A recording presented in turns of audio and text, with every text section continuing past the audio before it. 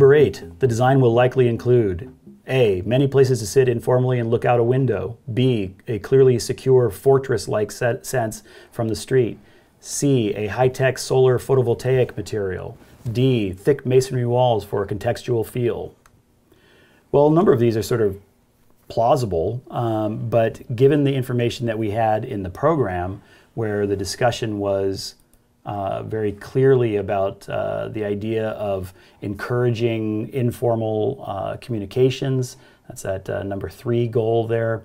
It also talks about natural light for everybody, so it's really strong sense of there being lots of window space, the idea of courtyards and atriums, you know, that sense of places to sit and sort of be part of a larger group.